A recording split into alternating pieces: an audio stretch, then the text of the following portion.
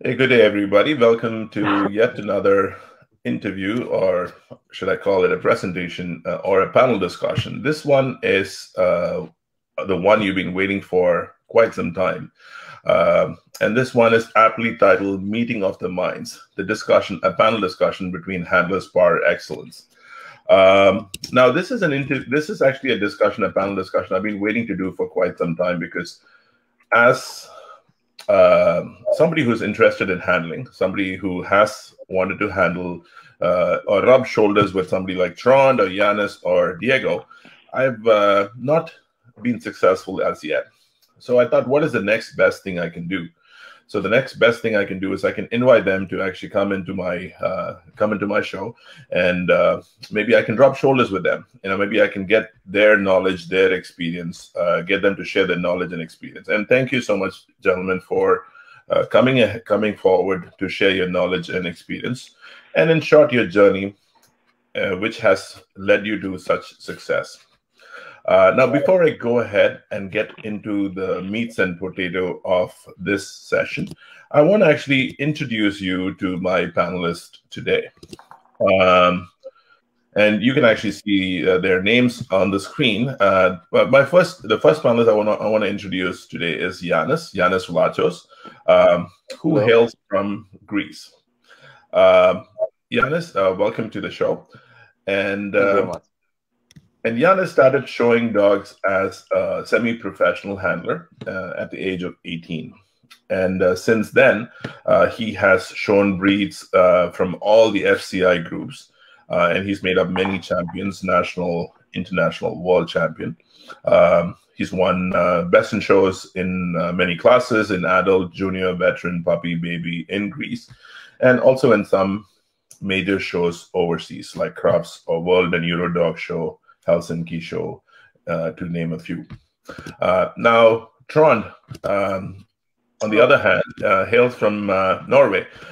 Trond, welcome to the show. Trond always had boxers in his life, but he didn't start with boxers though. He started showing boxers in the year 1987. Trond, I'm actually aging you here. Maybe Diego would be saying I was in school that time. What are you talking about? But still, this was in 1987 that Trond got introduced to a miniature schnauzer, and he got to start, show this dog at a show for his sister. Of course, there was no looking back. He got his first dog in 1988. Not a boxer, again a giant schnauzer, and with that dog, he actually got a best in show. Trond, of course, got his first boxer in the year 1990 from Wildcon Boxers, Johan Miller, who completed his championship title, lived on to an age of 13 and a half years. Trond shows in quite a few European countries, and he has handled many breeds, and he thoroughly enjoys showing dogs. And obviously, that's a misnomer. That's why everybody is here. They all like showing dogs. Last but not the least, Diego, welcome to the show. Hi, how are you? Thank you very well, Diego. Thank you. And Diego needs very little or no introduction, but I still have to introduce as a moderator. Diego is. I'm going to tell you something which I found about Diego on the website. Something that not a lot of you might know. Diego's early memories, something that he remembers like yesterday, was of a dog show that he showed a plain brindle boxer. Now, he actually got third in the class. He didn't win the breed. He didn't get the ticket, but he got third in the class. So when he was coming back home after winning that show, he could not stop talking about the dog. He kept on talking about the dog, continued talking about the dog, and to a point where maybe somebody said, in order to make Diego stop talking, they said, maybe you should start showing dogs more since you like this so much. And that was probably the day when Diego decided that he was going to handle dogs for his life. Diego is a highly successful handler who originally is from Argentina, who has moved to the United States, lives in Louisiana. He's a very successful Lillington, North Carolina. North Carolina, yes, of course. Thank you. And a hugely respected handler from the United States. And just a bit about me, I'm a kid in a candy store. So I actually am excited and looking forward to interviewing these handlers who are, according to me, are masters in Ringcraft presentation, and most importantly, are quick to think on their feet. And that's what I feel primarily differentiates between a novice handler and somebody who does that for a living, or somebody who does it on a different level. Now, just to set the premise for this session, this panel discussion, I have put together some questions, and I invite you to also put your questions under the comments so that I can ask those questions to my panelists. But I've not shared any of my questions with my guest. What you're going to hear, you're gonna hear these questions along with them, or they're going to hear these questions along with you. So, it's going to be a test of their situational awareness. It's going to be just simulating what they do when they show a dog inside the ring. So it's going to be interesting. It's going to be very interesting, and I'm excited, and I'm looking forward to it. Gentlemen, how do you feel about taking on all these questions? We feel good. I mean, looks like we are ready. We are ready. Yeah, okay. I agree. All right.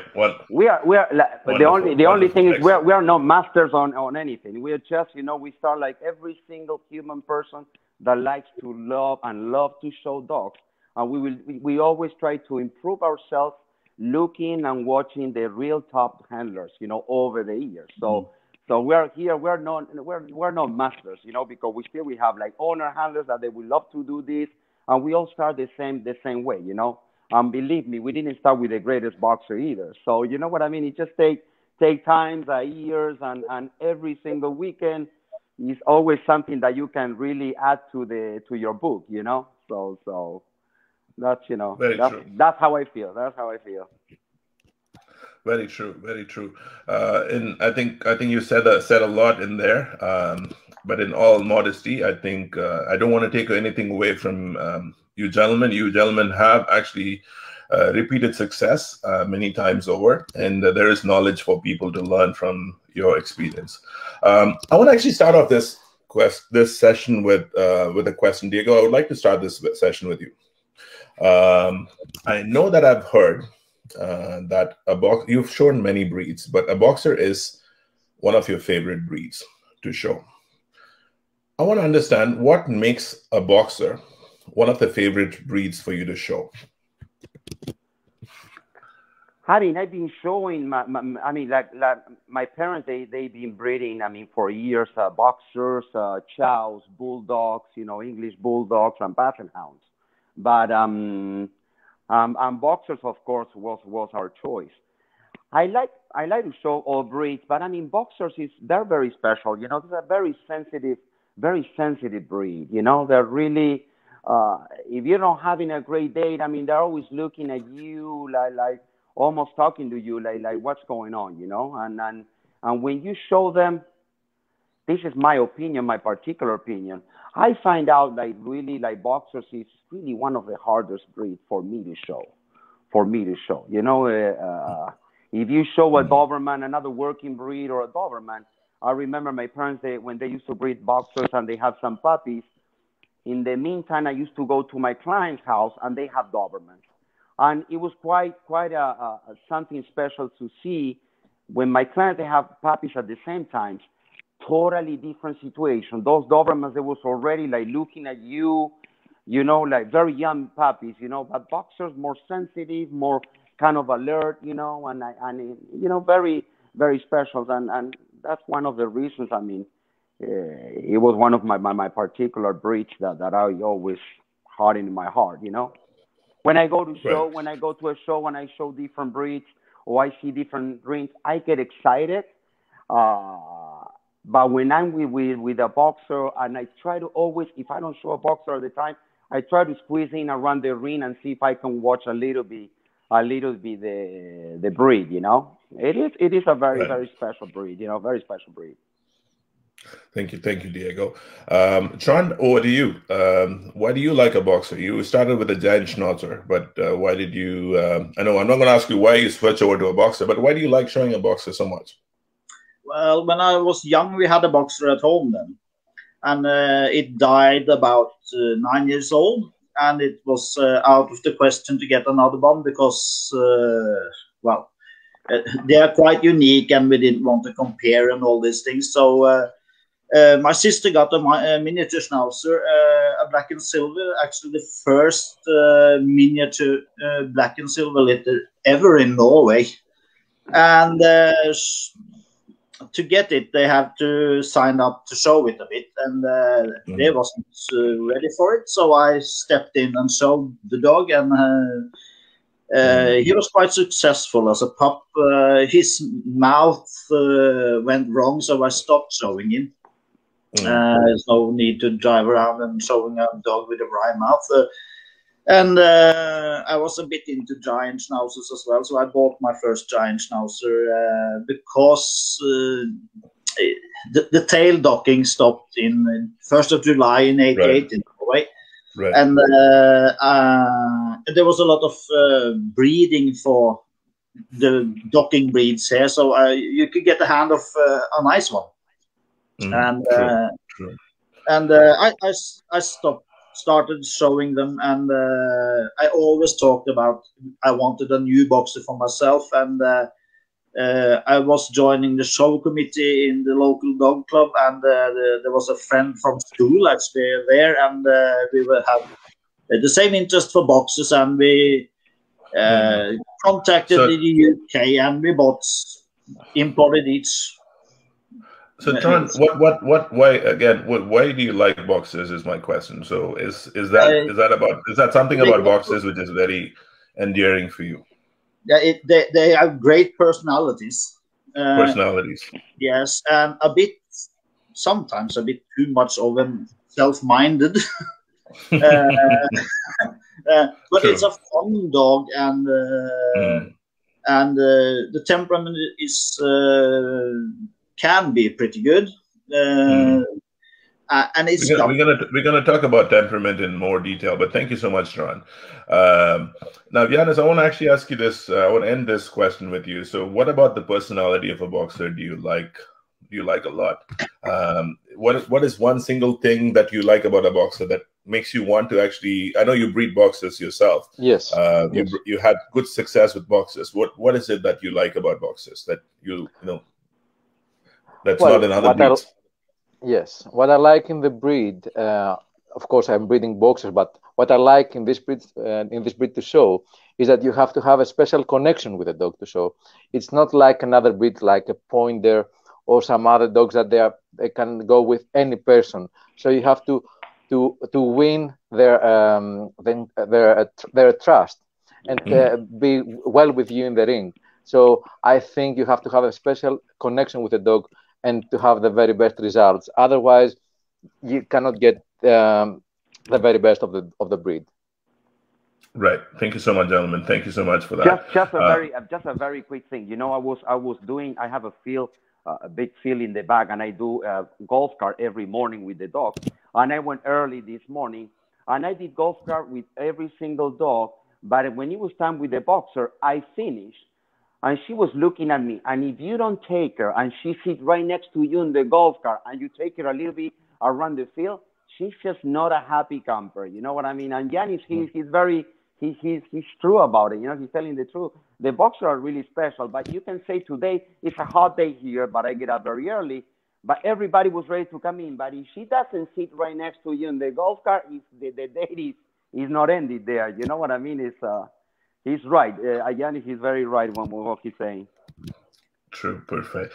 Thank you, gentlemen. I think it's a very it's a breed. I think once you get associated with boxer, you will actually you would miss them, and you would always want to have them around. Totally understand and agree with that. Trond, I want to start this next one with you. Now, you actually in your journey that you have had, you've shown many dogs. You've shown, but you also changed, right? Like just like evolution is normal, everybody changes, everybody learns. What have you learned as a handler? What are some of the things that you learned as a handler? And also, what are some of the things that you do? I want to actually make it a little bit difficult for you and for everybody. Of course, I'm going to start with Trond. What are some of the things, compromises that you have had to adopt with handling? Something that you don't like, but you still do. What I learned, as Diego says, I was traveling a lot, not only to show dogs, but to watch the shows. I enjoy really to watch shows and handlers them. And you try to learn about the dogs and to learn about the good handlers as well. Then you try to copy some of it, but you have to do try to find your own things to be comfortable with what you're doing.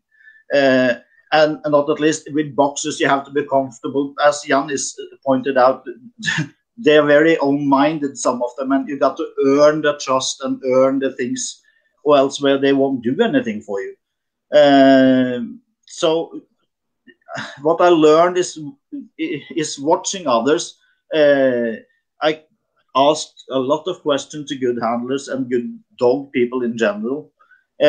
Showed many breeds because it's learnful for me to, as Yiannis said as well, there's some breeds the breeds are very different. The boxers are very special. And it's when you get older, you learn more. You're more self-confident as well, and you should be at the show. Show the self-confidence. You have got a nice dog, and you know you got a nice dog, and the boxer knows if it's nice. It knows. But you have to travel a lot to learn. Look at the good people. What you think are the good people. You see them winning. That's what I learned. Not compromising so much. I don't want to show. I show the way I show a boxer, and if people aren't happy with the way I show my boxer, I say no. I don't want to show it because I can't do it that way. It's just not for me then. Right. Thank you. Yiannis, why don't I take this to you next? What have you in terms of the evolution? How have you evolved? How do you see yourself having evolved as a handler? Well, I agree with Trond. I had the same things. I had to travel a lot while I was young and younger, and I had to go at crafts many times, and I was very much amazed of all owners, handlers mainly, that they were showing their dogs there. For me, the overall quality of the handling in UK is really top, and it's mainly owners. Of course, in the States, the presentation of the breed is really high, but we are speaking about professional handlers. So I was there watching all days the handlers, what they do, and how they get the very best out of the dog. So, and then coming home and practicing hard. When I was young, we didn't have the YouTube or Facebook, so it was very hard to follow all the shows. So we had to go there and see. I think this is the key of becoming a better handler all the time, watching the very best and try to adjust what they are doing to your handling way. You cannot do everything. There are things that they cannot do, but you can adjust some things. What I don't like, and I don't do that on the shows. I don't like the sparing that we used to do that. They used to do that a lot in Europe, at the European shows. So in the past, when we had the boxer ring, I was the only one that I was showing top and tail, and all the rest were doing double handling and sparing. So, but I don't like sparing at all. I think you can see the temperament of the boxer if you show it top and tail. You don't have to have another dog in front. So in my opinion, of course. Right. Diego, I actually want to ask you this. I know that you are a wonderful ambassador for the breed. You know, I've heard interviews where you actually, showcase all the right reasons. But is there something that you don't like about the dog shows? Ooh. I'm going to be 50 years old, and I spent almost my whole life involving dogs, you know, and when I was young, that excitement in going to the show and get a dog ready and see my parents bathing the dogs and go to the show, I still am a highly believer on keeping those excitements, you know, every single day. I'm a bit disappointed over the year with sportsmanship. You know what I mean? Sportsmanship is one of the topics highly, in my opinion, these days. You know what I mean? I mean, being through the years. You know, poorly sportsmanship between competitors, owners, and very poorly sportsmanship between handlers. Because at the end of the day, no matter if you're an owner or handler, you try to do the best you can what you have in front or what you bred in the whelping box. So you know what I mean? I'm a highly believer that every single dog that made it to be in the top 10 or top 5 in each breed, they have something highly to offer.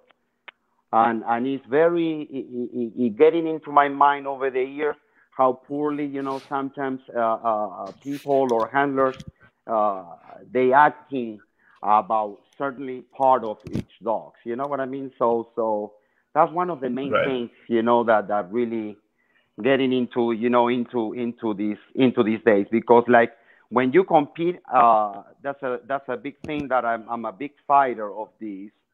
You don't have to go and talk to the judges. You don't have to go. If you really want to learn and talk and ask something to the judge, and not in particular dogs, in particular about the standard or another breed, that's a totally different game. But you don't go and talk about the competition or things like that. You know, that's one of the main really things that got getting into my mind these years. And about judging, I mean, you have judges that maybe you win, you lose, you got your dog ready for the next day. It's a totally different ball game, you know. You have to really understand what you have in your hands. Believe me, and they're not perfect. Only perfect dog is when they make on those statues, you know what I mean, and they make the perfect shape, perfect eyes, and perfect mouth, and perfect everything. But sportsmanship is really something that get a little bit my I need milk on my coffee, you know. True, very true. I want to take this next one with Yiannis, and again, I'm not going to go in this order after this question. I was just being nice, so I actually went with one of them. I'm going to actually questions are going to come your way. You're not going to be nice now.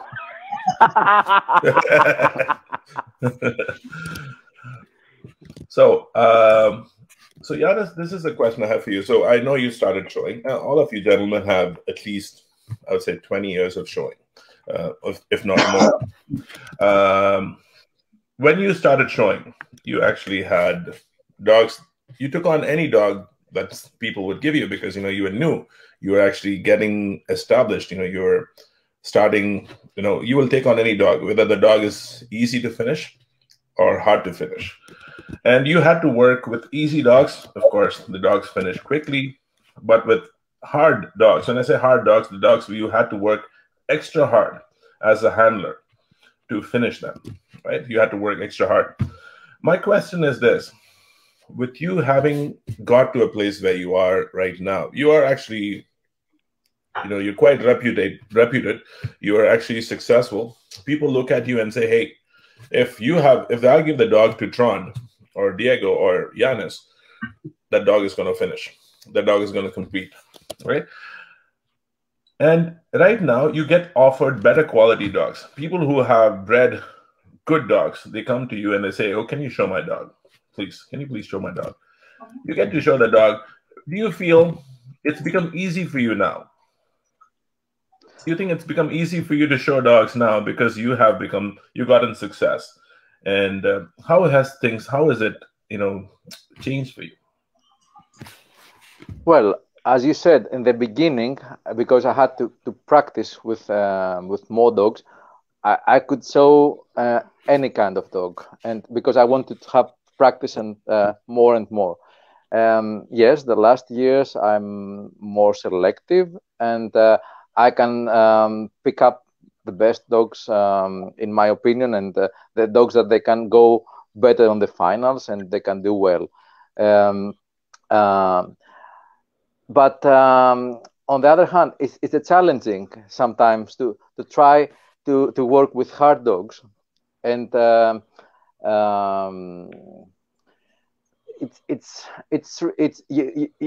it can be a very pretty dog, but a very difficult in character.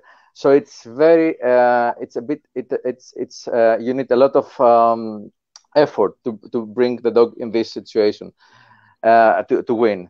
And as you said, there are many people that they're saying, of course, this is a good handler. It's Diego or Trond or Yiannis showing the dog, and he will win. And the dog is not so nice, but the dog is winning because of the handler.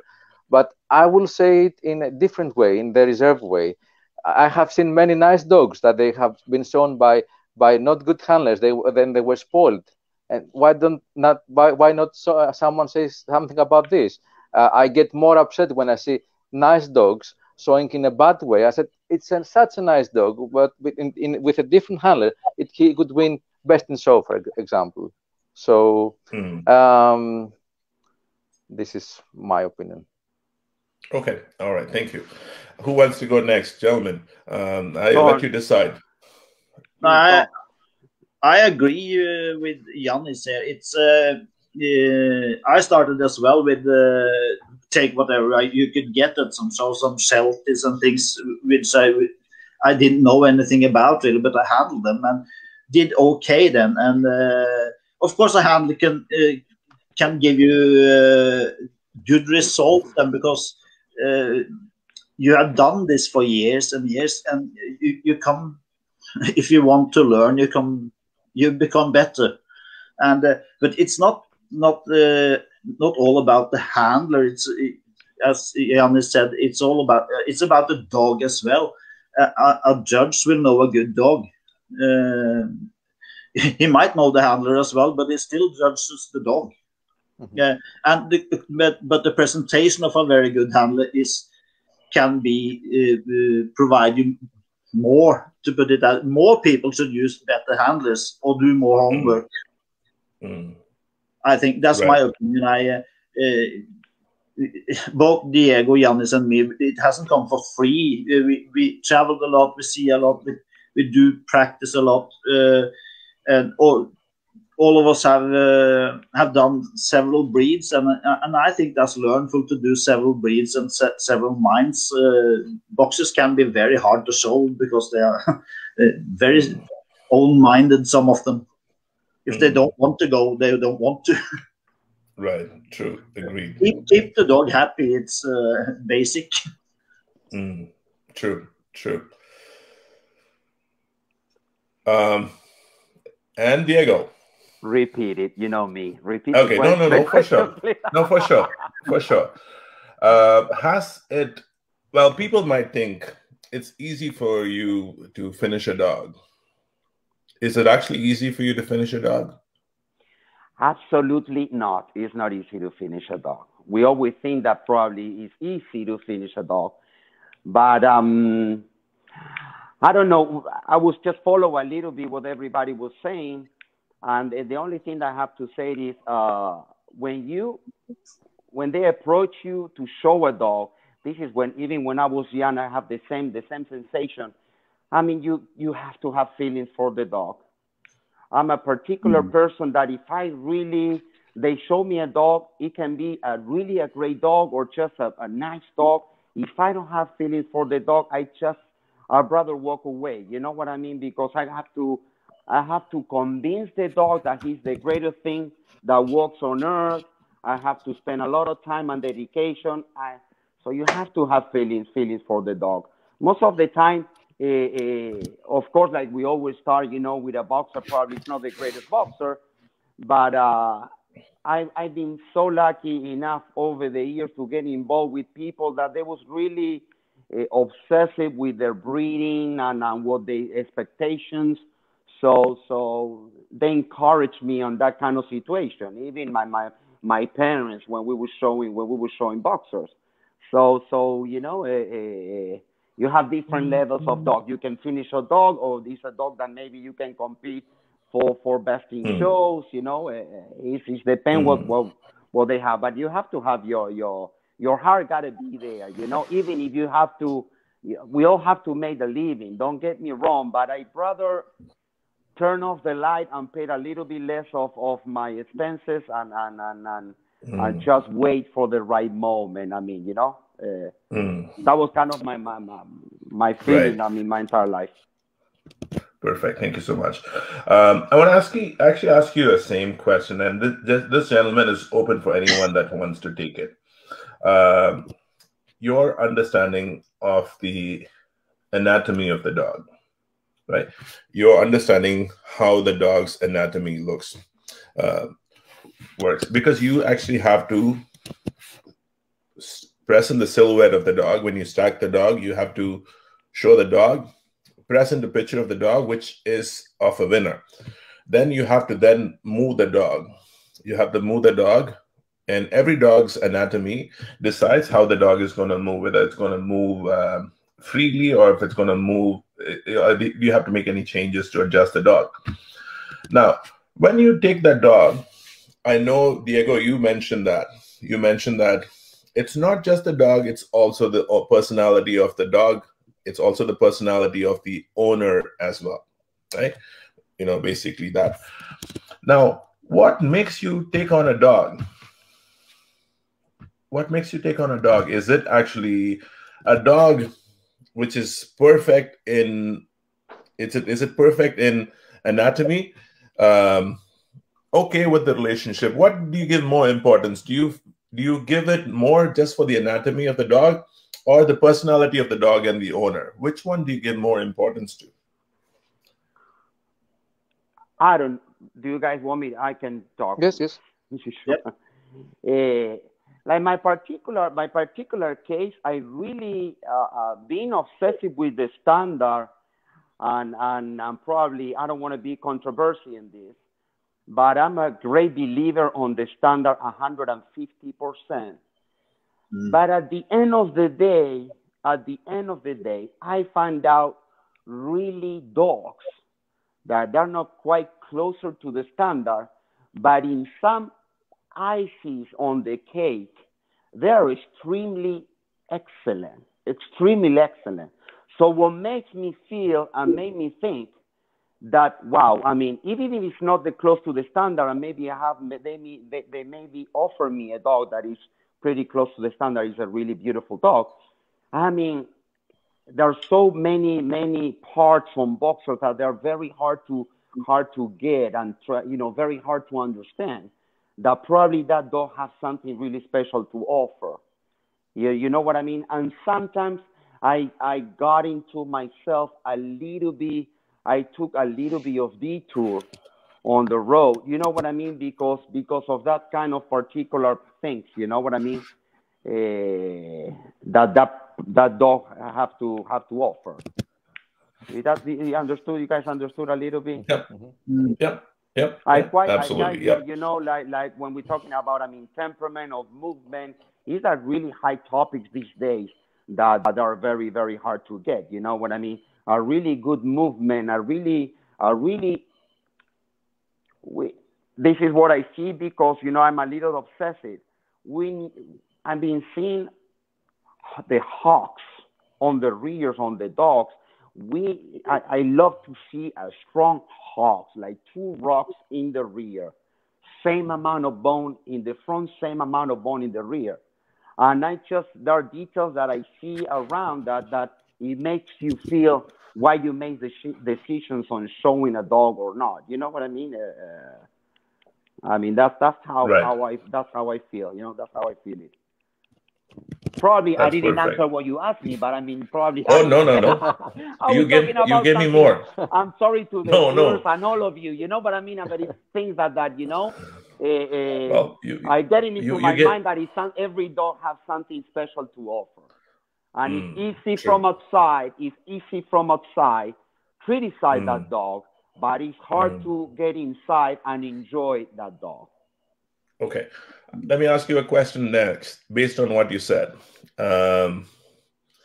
You actually have shown many dogs that you've gotten a lot of success with.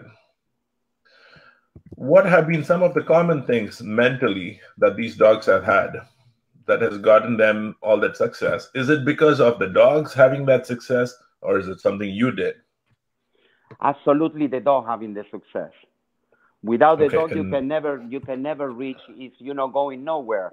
You can have the greatest hand, but if you don't have the material, if you don't have the car to win the race, you're not gonna get first. You're just not gonna make it.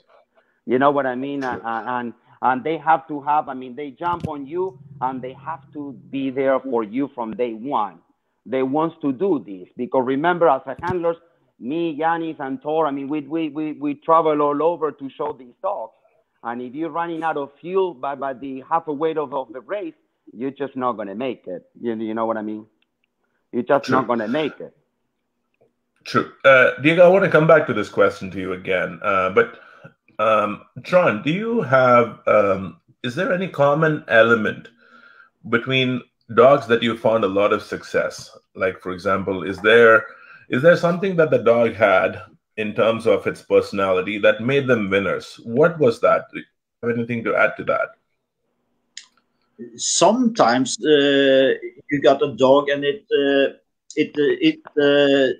just do what they need to do at the point, and the longer in the competition they get, the better they get. Actually, it's what more or less a show head or something.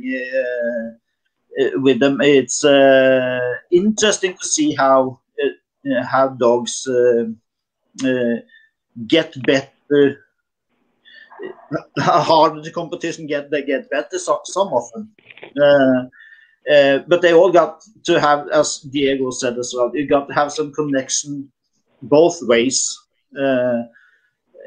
They got to have something to win. They got to have something, and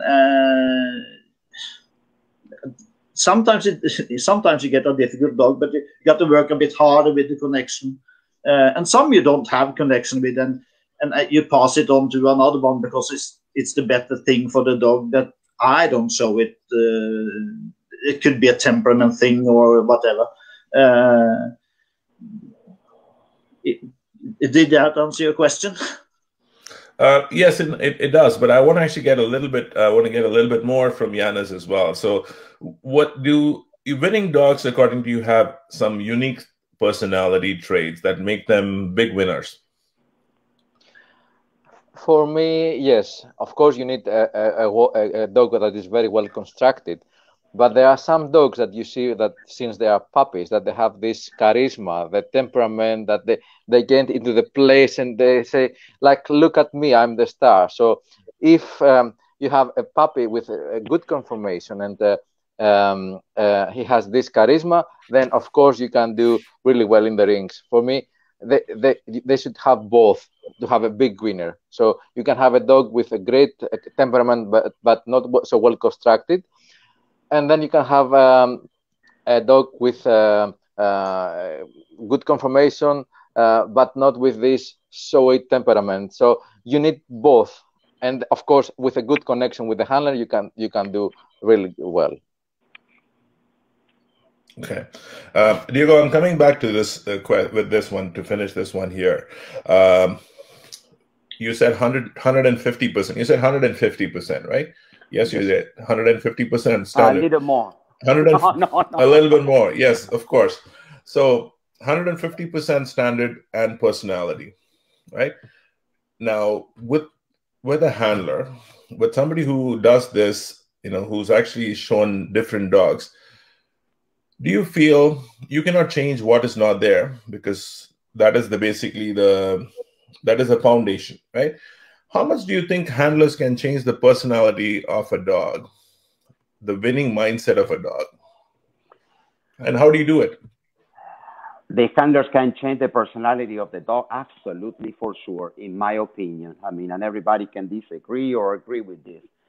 You can have a dog that probably is a little insecure, and you can work through that. I mean, with work and every day, and just probably some dogs they come through, and some dogs maybe they come halfway. But absolutely, the handlers they can change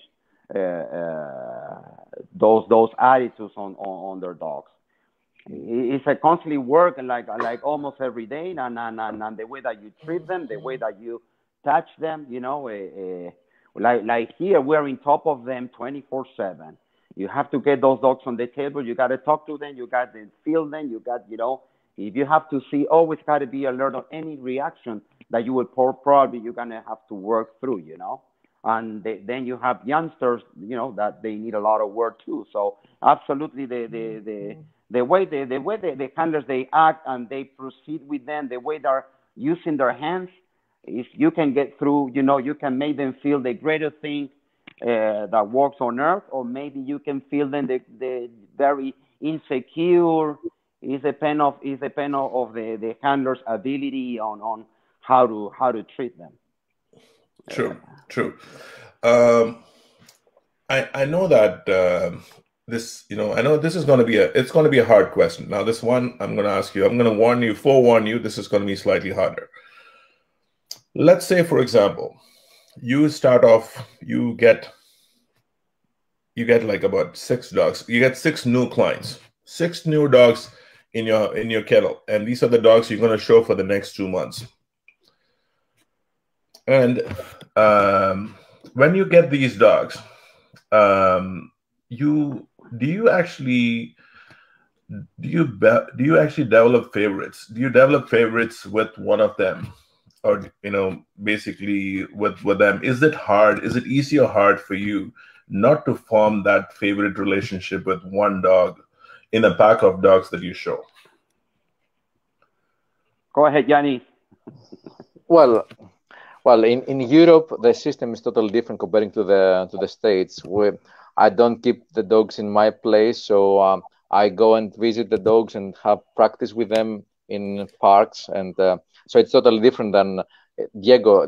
I always follow him, and he is working with the dogs 24/7, and as he said, so I'm amazed, and I wish I could do this also.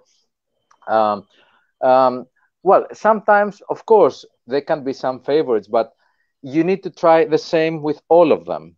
So you may have a better connection with a dog, but you need to try the same with all 6 of them. This is, for me, what I'm doing. And of course, it's a relationship. It's a living thing. So sometimes with some dogs, it can work better, and with some other, it cannot have this special connection. So, but I do the same with everyone. I don't have any not favorite. I try to give the balances between all 6, let's say. Right. What about you, Trond?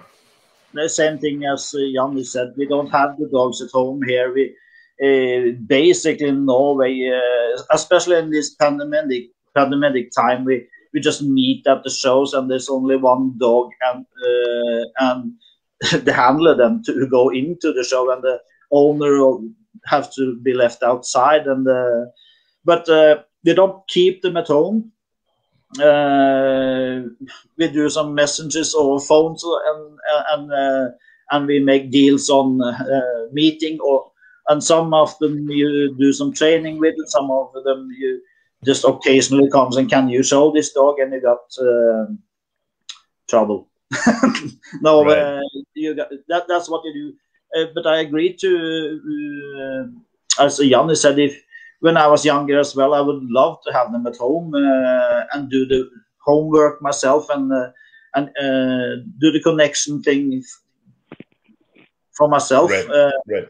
And now we got about 5 minutes in front of a show to do some connection thing, and you feel it quite quick if it works or not, I think. True. And what about you, Diego? Do you have any when you're actually having a dog, when you're having 5 or 6 dogs, do you actually does it happen often that you make that connection with that one dog which is more than the other dogs?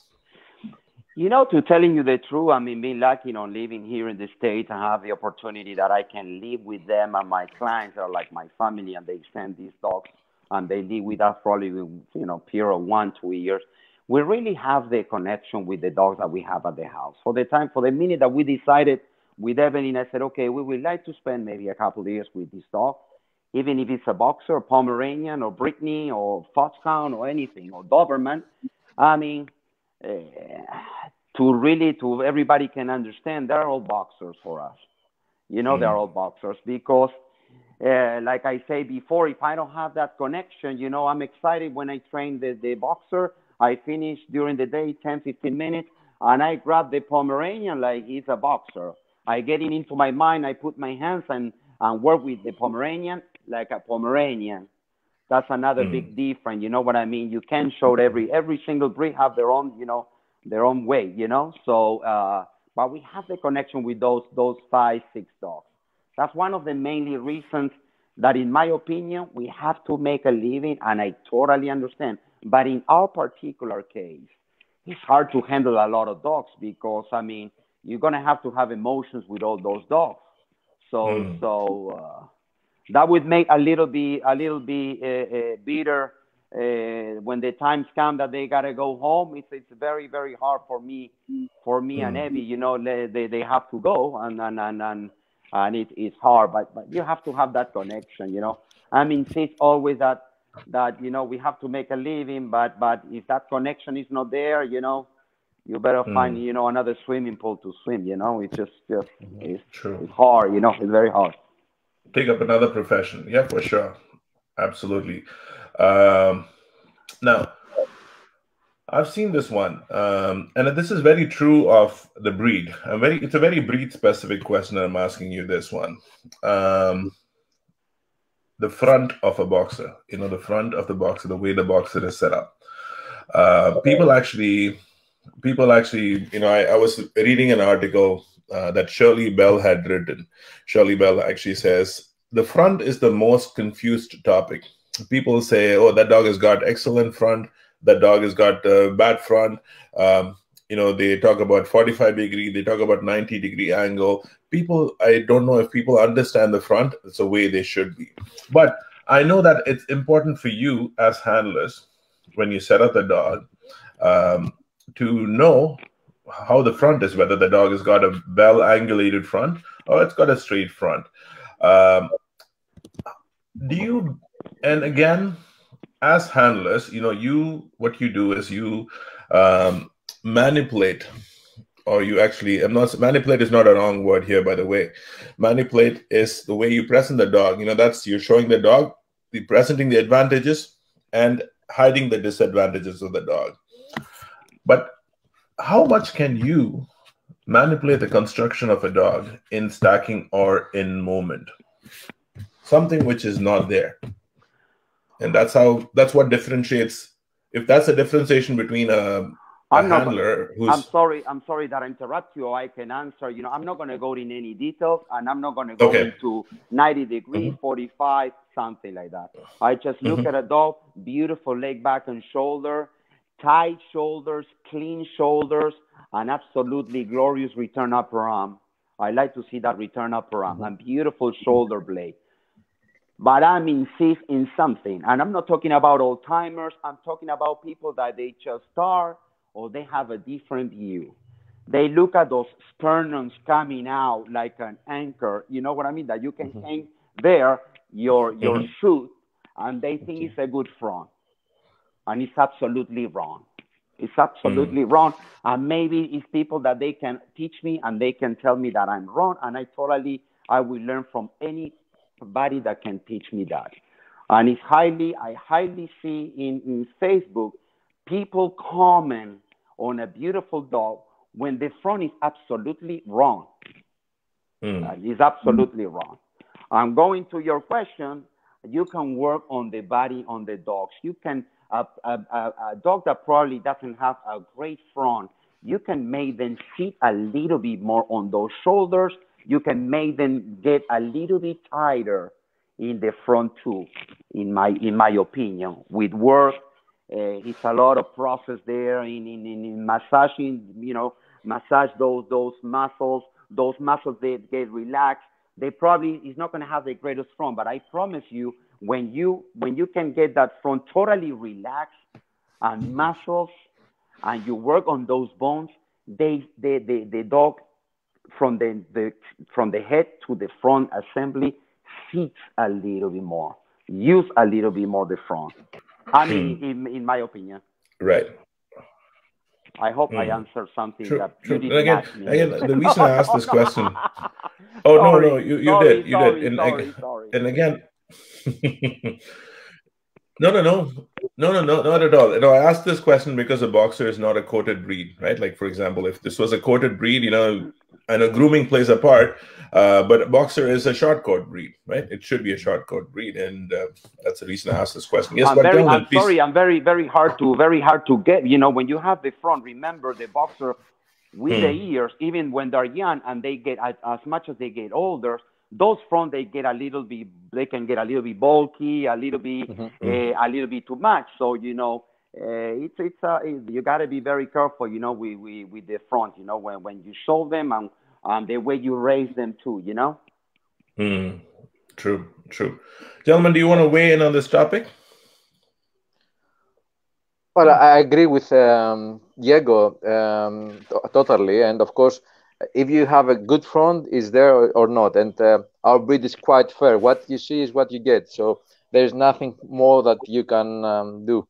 So, of course, you can improve some things with the physical condition, as Diego said, but you cannot do miracles, of course. I agree on that.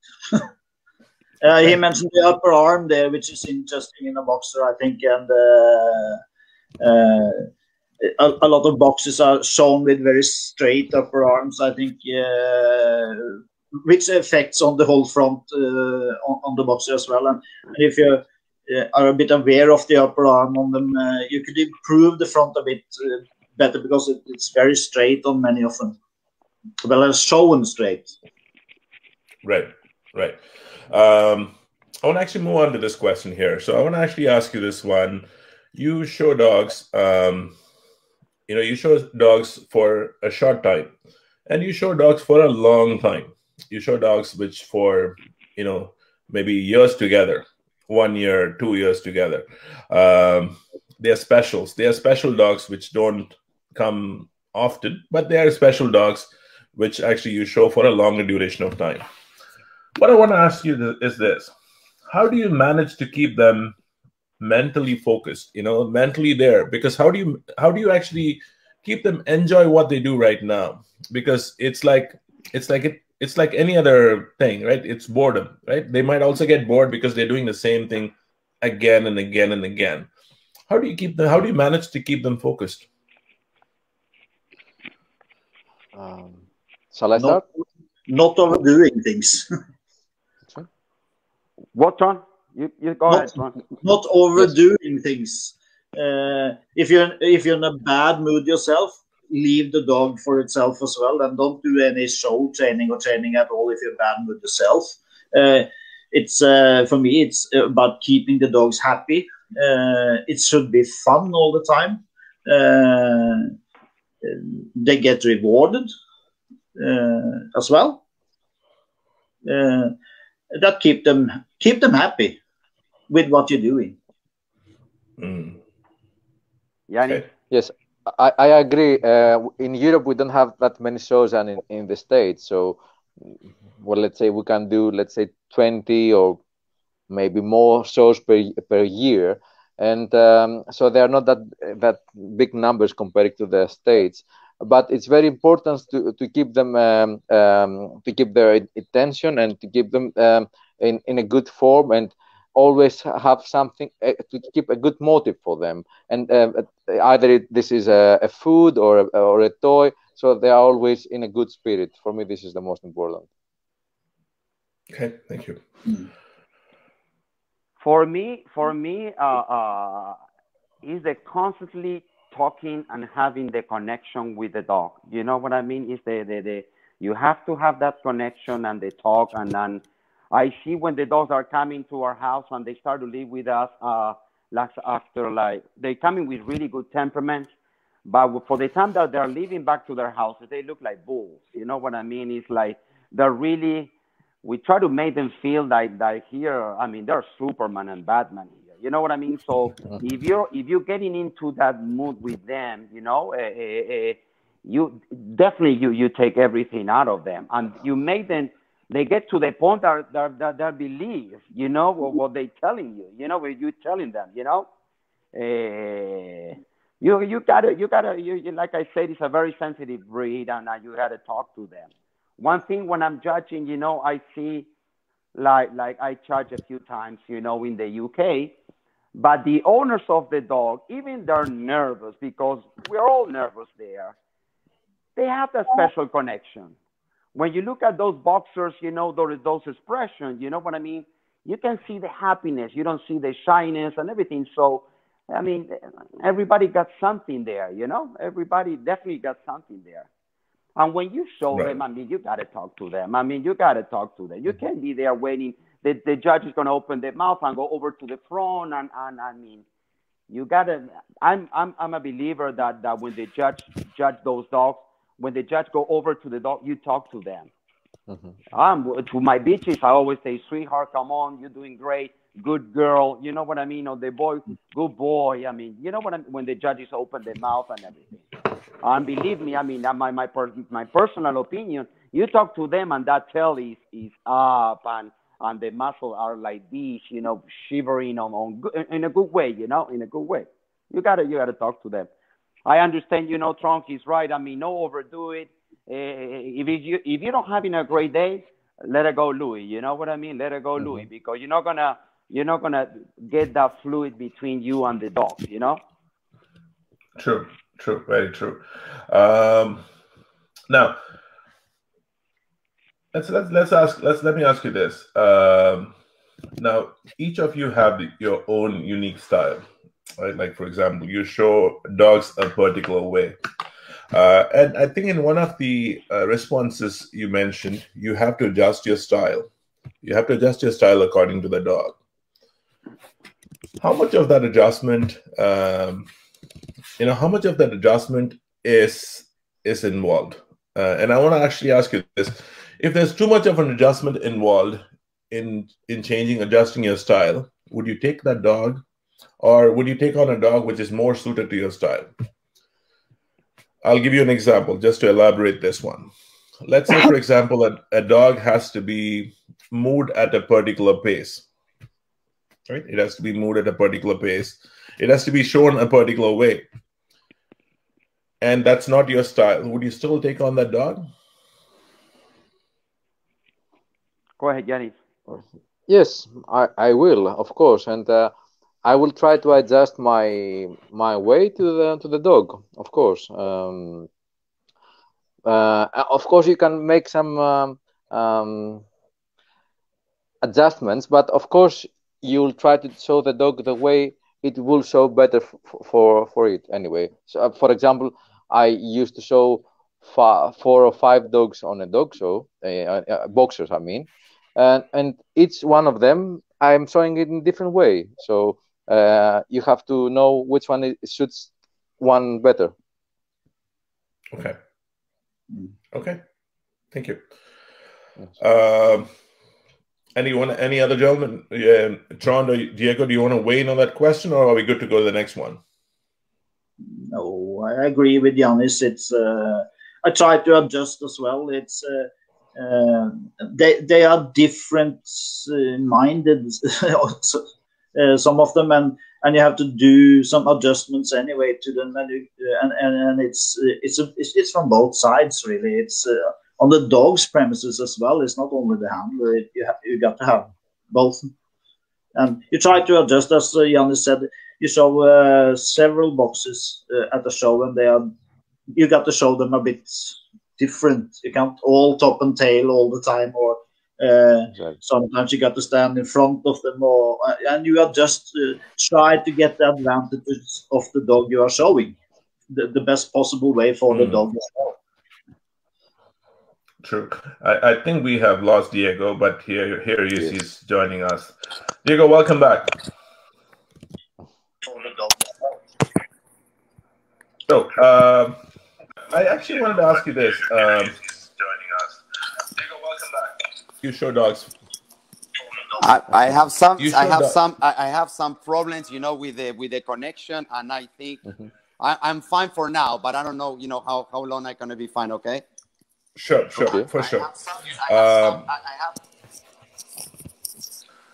So now you actually have, let's say, for example, you're actually showing a dog, and it's actually you're showing a dog for a client. And how easy or hard is it for you to have a successful relationship with the client? And the reason I ask you this question is because a client might actually think that this is the best dog in the world, right? You're more objective. As a handler, you're more objective. You say, oh, no, that's just not the best dog. This dog has its faults. And that's where I come in. I will show the dog. I'll make the dog, I'll do my best to make the dog show well. But there's also the emotions involved. There's also winning, the happiness that comes with winning, and the sadness that comes with losing. How do you balance? Is it easy? I'm just asking you, it's not a yes or no question, but I would love to get more of this from you. Is it very easy or hard to manage client relationships as a handler? I mean, our particular case, we build a relation. I mean, we've been showing almost for the same clients for almost 20 years. You know what I mean? And you became family. And from day one, the client trusts the way that you look at a dog, or what you think that we should show, or which dog we should show.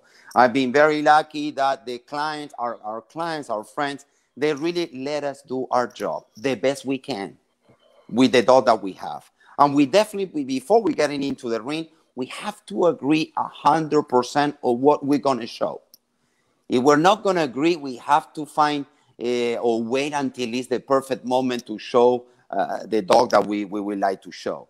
I know it's not easy, but for the time that you decided to compete, you gotta have your emotions put it in a different refrigerator. You know what I mean? Because if you get the emotions involved, I mean, you in so many ways, it will be very hard to reach the goal, winning or losing. You know what I mean?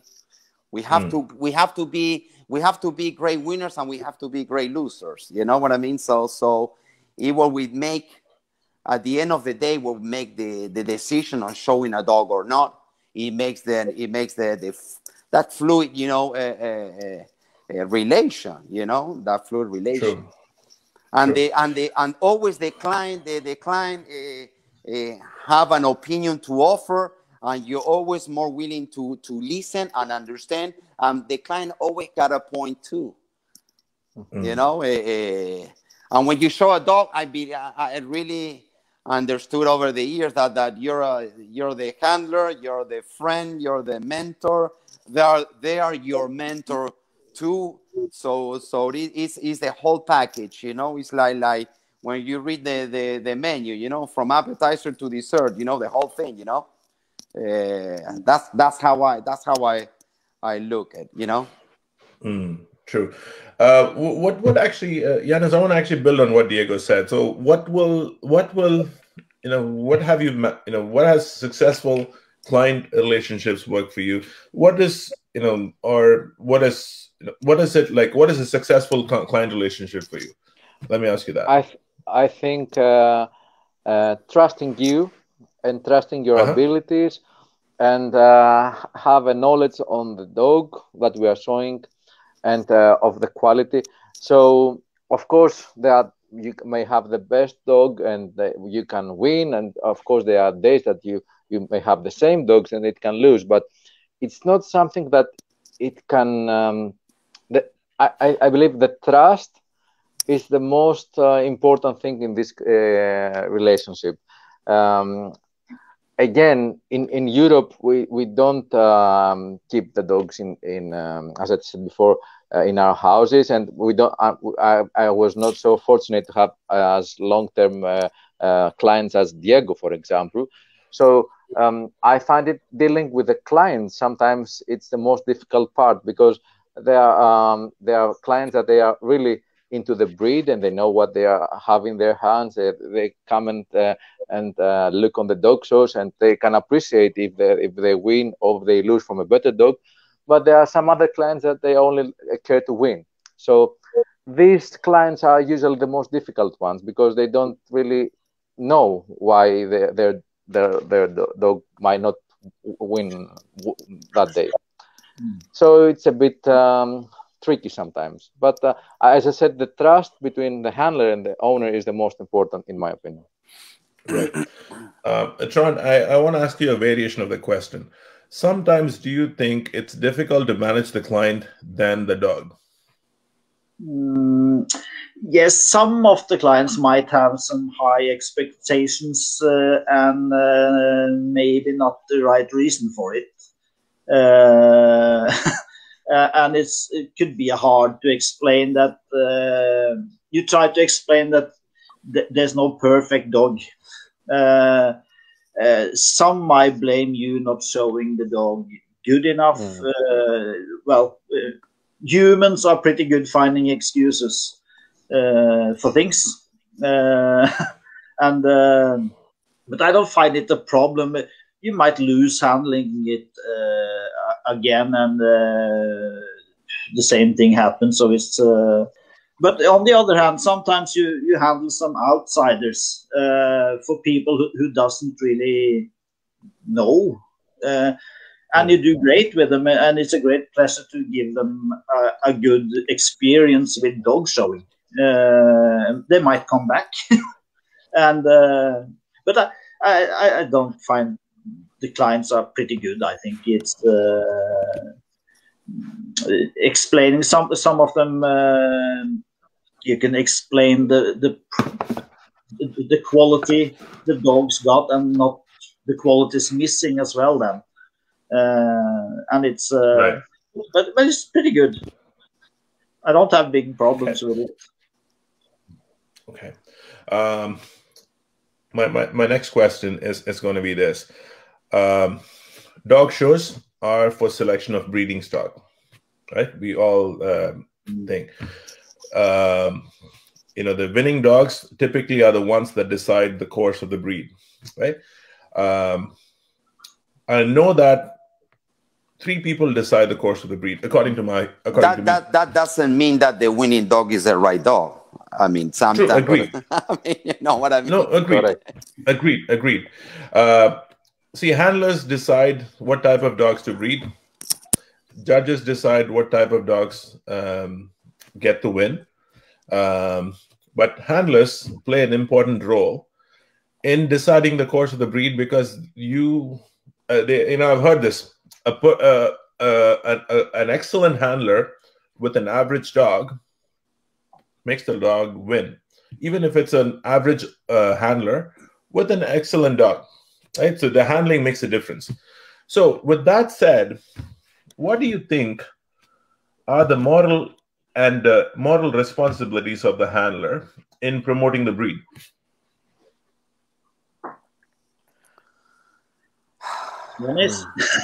Okay, I can say the showing and the breeding is totally, they are not totally different, but you can, as Diego said, not the best dog in the show is the best dog to breed from.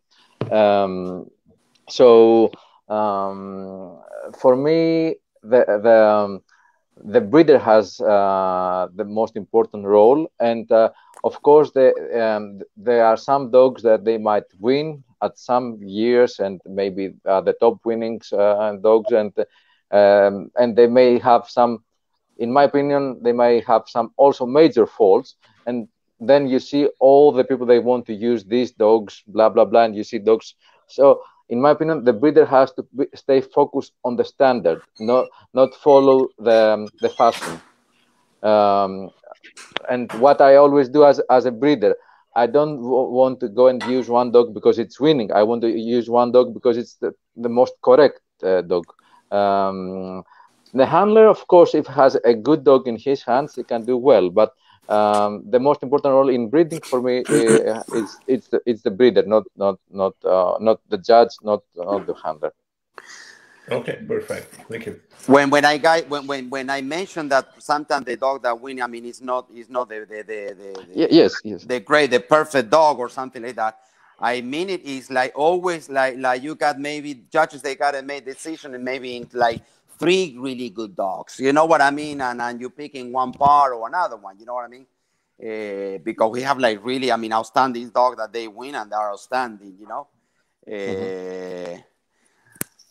I'm a highly believer. I mean, when you're a handler, you made the decision to be a handler. You got to try to you have the responsibility to show a dog that is a well representative of the breed that you had in your hands. You know what I mean? So that's you have to take that as a big responsibility. Maybe you say no, but it's some handlers or ourselves that probably we show a dog that probably is not as close as the standard. But I mean, I will, we like to see people maybe asking you the reasons why you show that particular dog. You understand what I'm saying? Mm-hmm. So right. that can make you make a decision on why you don't show a dog. That's my point. Right. Trond, I want to ask you this. So I know that. I know, and this is more specific to European context. It basically, let's say, for example, hypertype in boxers, like, for example, exaggeration in style. You know, maybe with the way the boxer looks a particular way. Do you think handlers make it possible for those type of dogs to win? No, not really. I think judges make it possible to win in these cases. I don't think handlers really. It's very hard to hide exaggerations in dogs. I think no, not really. They shouldn't win. The boxes, European boxes, have gone maybe the wrong way in many terms. And that's, in the last question you asked about handlers' responsibility, I think the breeder's knowledge is the key word to not only don't use the top winning dog. Breeding is about combinations. The breeder should have the knowledge to find the best suitable dog, not the winning dogs, necessarily the winning dogs, but a bitch might need totally different things than the winning dog for the winning male for the dog for the day. So, and that's about exaggerations as well. And if the bitch owner got a bitch which is exaggerated in some way, you should absolutely not get that kind of male. But okay, no, I don't think we can. And when you're talking about, I mean, we can't trust meat. Trust meat is, I don't know if my English is right, but I mean, we're talking about styles. It's just not a style. It's just one standard to follow. I mean, you know what I mean? The style is what been being seen over the years, and you know what I mean? Probably you have to stick with the standard. You know what I mean? An over-angulated dog with a tail set, like it's coming right after the neck is coming the tail set, or long, you know what I mean? A streaming, I mean, or long body. I mean, it's just, that's a style, but it's just not the standard. You know what I mean? Those comments sometimes on Facebook with the wow. I mean, you know what I mean? It does style. It will never gonna. It's just not the standard, you know. And we've been seeing this over and over coming. You know what I mean? Through the years, you know. And then people, you know, you don't win, and then the people that they get surprises. You know, they get a little bit surprised. Or because a dog doesn't gonna reach the goal in the United States and maybe reach the goal in Europe or South America, it doesn't mean that it's gonna reach the standard. It will be a style, you know what I mean? But it's just not. We have to grab the microphone and talk about that. You know what I mean? It's a high topic, you know.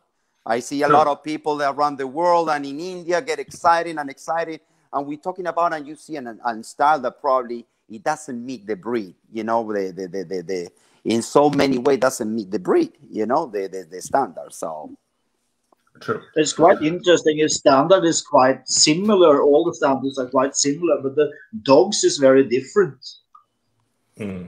Yes. True. Gentlemen, I want to ask you these questions. I want to get your opinion on these questions. This is not a knowledge, it's an opinion question. Would you actually show under a judge you have never won under?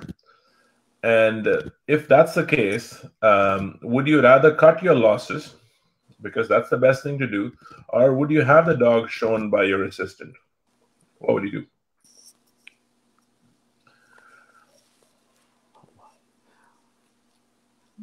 Well, in Europe, I don't have an assistant, so yes, I will show the dog, and I don't mind. Okay. So yes. Okay. Me too. I will have it another go. No problem. You'll give it a go. Okay. Yeah. Diego, what about you? Would you give it a go, or would you actually hold yourself back? You have to show. You have to show, because you will never, you never know. Probably you're going to have the judge maybe a year later judging again, and you probably showing a different dog. You have to show. You have to show respect to the judge in no matter situation you are. Sometimes you have a top winning dog that is in the ring winning so many best in shows, and you have a dog that just started. Probably you decided, okay, we have a 4-day shows. I'm going to give this youngster a little bit of break because he definitely is not going to win the breed. But you giving the rest and the happiness to the youngster, knowing that he's a well-represented dog of the breed right there in the ring, and the judge, you know what I mean? He will judge dogs. You know what I mean? No, you have to show. You have to show to them. You have to show to them. I mean, and that doesn't mean that one day that your dog is not going to win, and maybe depend the competition. Maybe the next week is a different competition. You know what I mean? You have to show. It's all about reputation. You're building your reputation in so many ways, as an owner, as a breeder, and as a handler.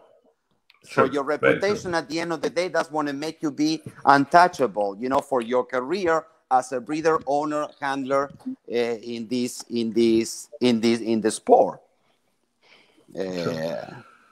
True. I'm going to actually, I have the last few questions here for you. I know that a lot of people are watching you. I know that a lot of people are watching you when you show dogs. How do you think people see you?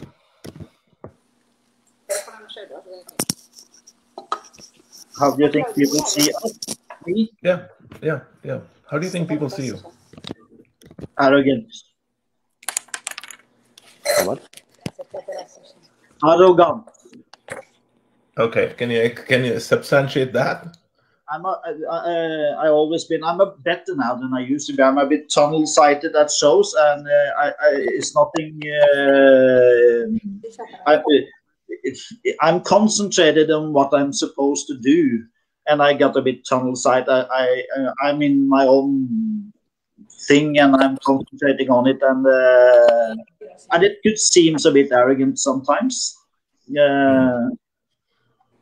I'm not mean to, but I'm very focused on what I'm supposed to do, especially when I got some high hopes for the show. And I hope see some qualities as well, and I hope somebody will learn something. Okay. So Yiannis, I have exact same question for you. So how do you think people see you? I hope in a good way. And well, as Trond said, I'm always focused with the dogs that I have to show. And usually on a Greek show, I might have 2 or 3 dogs more or less in the same time in different rings. So I have to be focused on the dog that I'm showing at that moment. I always like to respect the other exhibitors, and I think I'm very polite with everyone. I don't mess, and I'm doing so. I believe in a good way. Okay, Diego, I have the exact same question. No change. How do you think people see you? I hope the people see me as a very professional in our sport. You know, I'm trying always to do my best, and I mean, I keep always focused in our dogs and what I have to do. And sometimes probably I'm not a great talker during the day at the shows, you know. But I hope they see me as a very professional, and it's not a message for the people, but I hope the youngsters and the kids that are doing this, and the people, you know, between, I don't know, 15, 18 years old, that they can see something. Take something really, really good out of ourselves, you know, out of Yiannis, Trond, myself, you know. We try to always to send a good message, you know, a good message. And I you know, and probably I don't.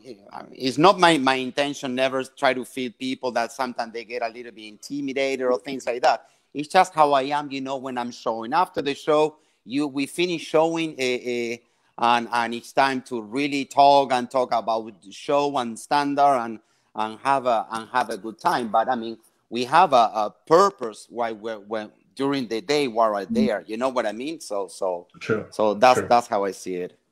Very true. What keeps you gentlemen going? You know, I know I asked this question about a dog. I said, you know, how do you keep the dog motivated? You know, if you're showing the dog year after year after year, how do you keep yourself motivated to show year after year after year and show after show after show? What is your motivation? You guys, let me answer that fast, because you know what is my motivation right now? I'm running out of battery, so I don't want to be without answering. I don't know. The motivation is always there. It keeps me going. Try to see in my backyard. I mean, the dog that I can reach the goal. You know what I mean? That I can really reach. I got the pleasure of showing really beautiful dogs and boxers, but I think I can reach the ultimate boxer, you know, or at least one more to keep me going, you know. So you know, it just try to reach and see the dog that you can feel it will be the best dog. Unfortunately, the years that are coming, getting closer, you know, I'm almost 50, and I have the same passion that when I was 18, but it just takes me a few more hours to realize that, you know what I mean? So many things. So anyway, all the very best. And if I cut off, it was a great conversation, and I'm wishing you the very best, and thank you for the invitation. Trond, I hope I can meet you one day. And Yiannis, I hope I have a room in Greece to go to. Anyway. You can show me around, okay? Anytime. Okay. All right. Yeah. So while we wait for Diego, you know, well, he can drop off anytime now. But I want to ask you the same question, Yiannis and Trond. What makes you going? Passion and I think for the dog sport in itself, and you got to enjoy some competition as well. But and to improve as well is you always got something to learn. But the heart and passion for it, and you think it's fun, you enjoy doing it. Okay. I like, that's what I like about it. It's no problem for me to get the motivation to go to a dog show. Okay. What about you, Yiannis? Well, it's my love for the dogs and the passion for the dog showing. I've been doing this for more than 25 years, and I still enjoy of being in the ring like the first day. So I'm very much looking forward every day to go to the rings and wake up early. And anyway, and I really like to be in the rings. Even when I had a very serious accident 5 years ago, and I broke my leg, and I was 1 year outside the rings. I was counting the days until I go back, and since the day one that I had the surgery, I was dreaming of the day that I would be back in the rings. And, so for me, it's a passion. So that's what I can say. Wonderful. Gentlemen, that actually completes our session today. Thank you so much for your time. And it was a slice. It was had a lot of fun asking you these questions. And I think this was the next best thing to actually showing dogs with you. But I hope that opportunity presents itself sometime in the future when I get to actually rub shoulders with you inside the ring and not on the other side of the camera. I certainly do look forward to that moment. Do you have any parting thoughts before we end this interview or end the session? I hope for young people, as Diego mentioned as well, 15, 18 years old, I watch a bit junior handling because it's the boxers are in League 2 in the FCI in Norway, and in front of us for the groups it's always junior handling. It's very fun to see them. There are some very talented handlers there. And I hope boxer people will start using the young ones as well as handlers because they're pretty good. Mm-hmm. Just a few comments before we leave. I will just say that the people they just start and the people they doing this are the youngsters or they're just new people that are coming in. Don't lose your time in criticizing the competition because it will be the time that is going to be valuable for you to really improve yourself and really keep focused on your dog. How you can make that dog reach the goal to go into the ring and enjoy yourself, and the dog's going to enjoy the same too. That is a very valuable time. If you're losing time in criticizing the competition or criticizing the judge or criticizing the handlers why they're winning, is always a reason for everything. So don't lose that time because that's valuable for you to keep you motivated and going in the right way and using the right path, okay? Big hugs to everybody, okay? See you guys. Bye-bye. Bye-bye. Bye. Thank you. Bye-bye. So, are you here?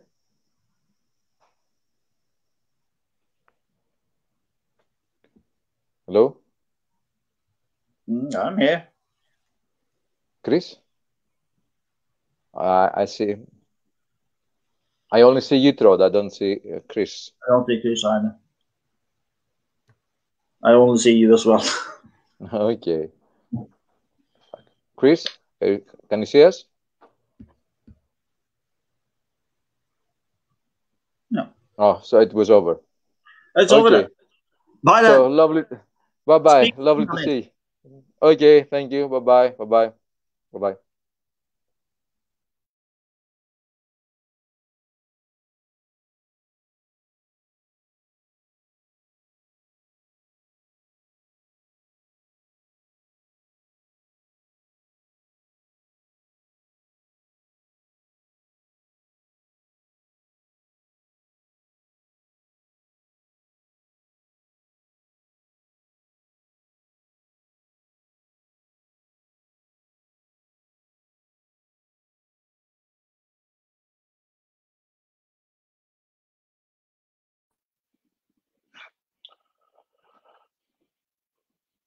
I apologize for the technical issues that we're facing. I guess we have to. I don't have any of the other participants, but again, for those ones who are still continuing to watch this session, thank you so much for your time. And it was a slice, and like I said, it was an excellent session. A lot of knowledge for me, and I hope it was for you as well. Thank you so much again for your time, and have yourself a wonderful weekend or whatever is left of it. Thank you very much.